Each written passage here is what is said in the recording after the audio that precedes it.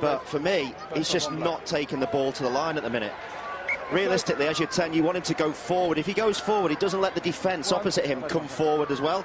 But if he goes sideways and distributes the ball like that on an arc, all he does is let the defence come forward and distributes the ball 5-6 metres back. Look, they're not even over the gain line there when the ball at tackle point. They're 5 metres back, and that is a big problem. We're just looking at Ollie Barkley again. I mean, the guy's not taking the ball to the line at all.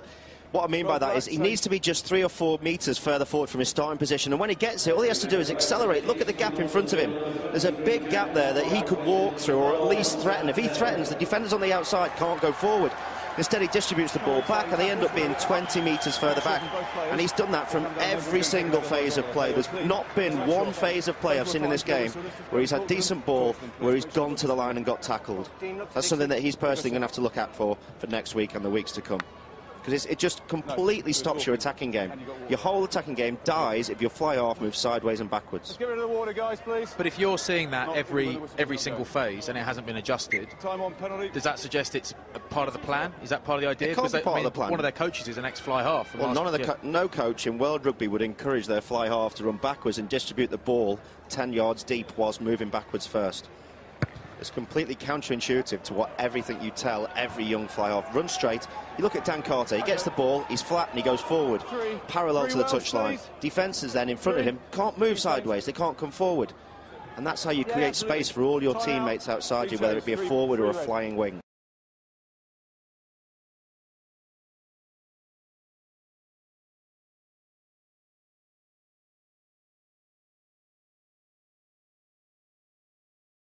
The early critical stages for them. Yeah, didn't exactly execute the kick-off brilliantly as well. Morgan Parra having to tidy things up as Cami Lopez doesn't make it into touch and Bath come back. This is Elliot Stooke. Matt Garvey available again on the bench tonight. Cook, rare opportunity for him to enjoy the starting berth at number 9. And Rokodunguni, long overdue a try, Samisa Rokodunguni. It's been 10 months since his last one against Toulouse. Beno Abano. Tackled by Timani. Briefly a Wallaby.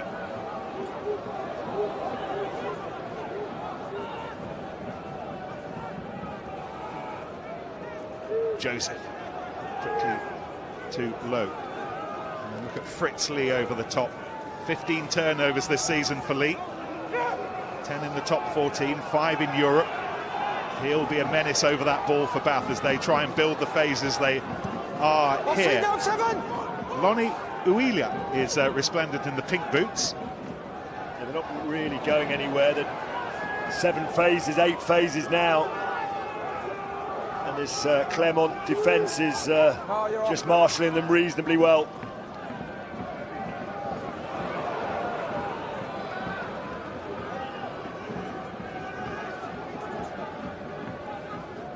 This is Tom Homer. Oh, big hit from Lee. Not just at the turnovers, in the tackle as well, Lee.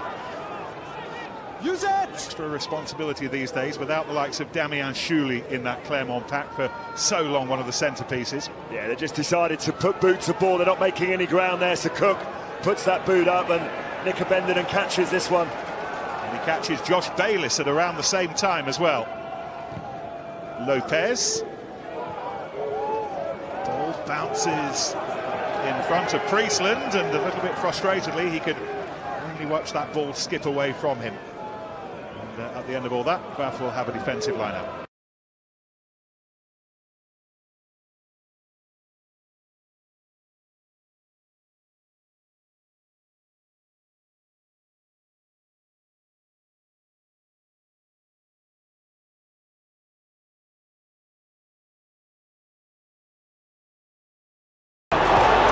Wasps at the moment are playing rugby of a very high quality.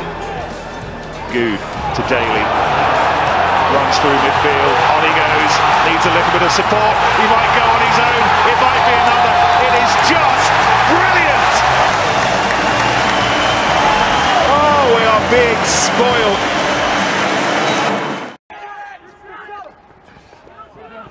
Okay, 4, penalty advantage. Well, there was some strong counter-racking. The referee seems to think that it was illegally achieved. Beautiful line entry from Martin. And the inside ball for Fuster. And this is a wonderful try for the French. This was all the straight off line out. They've got no right to score. The loose forwards are on 10. Really fantastic D. This was the line break. Oh, just great work from the French team. French rugby as a bit. Bastien.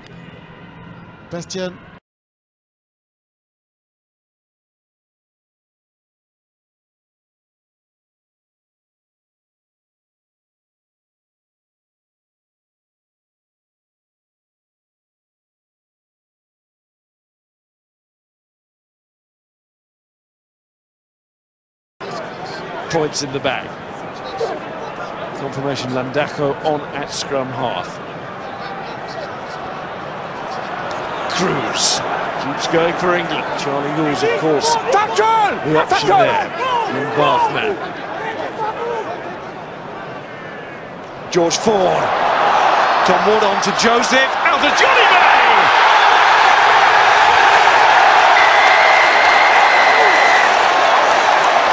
They are bursting with little delay on it, and Argentina struggling. There's the delay. Good straightening there.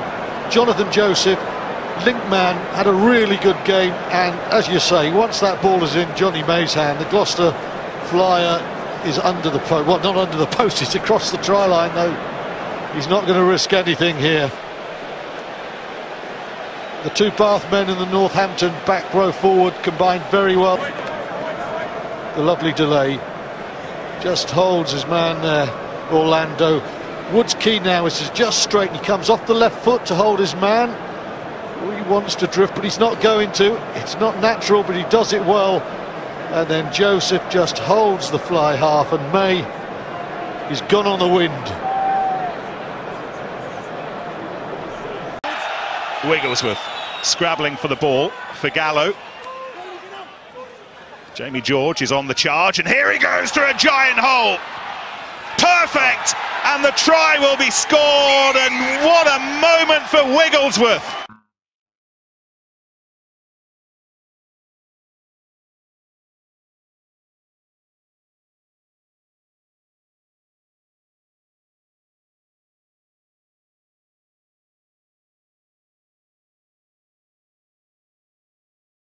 once more for Tamua. Big gap. Now can he find support? Sandwiched in a couple of tackles, but here's Cooper. He goes wide, and what a pass for Adam Ashley Cooper. And the Wallabies finish on a high note in the first half. Still needed to be finished. It was quick lightning ball from the break from Tamua. Guinea was there quickly, but Cooper, he had All Black players coming back on side, defenders coming at him. The quality of the pass was exceptional. The dummy on the inside.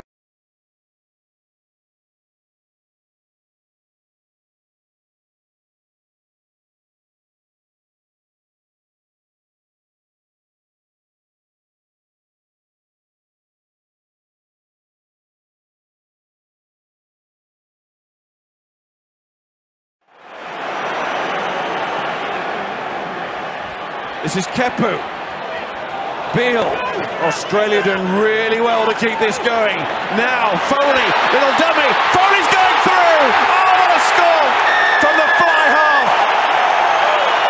Speed of thought indeed. And it's the width of the pass.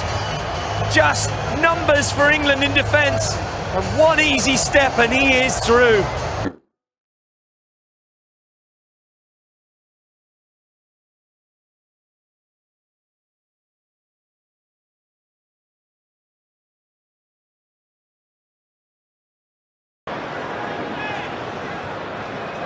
Good play, Sinclair. On the body.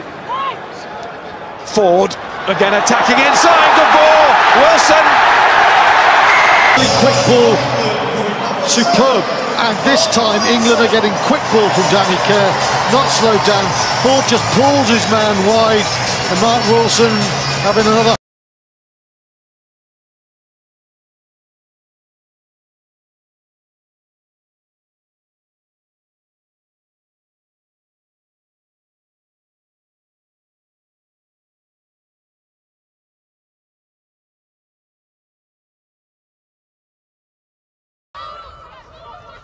Sarah Hunter Quick pass to Fleetwood. Gets the handoff going and still going, Vicky Fleetwood. Really good run from the open side. England looking for their bonus point try here. Abby Dow's got all the way over to the far side, and it's Emily Scott who will dive over for England. And that is the bonus point try.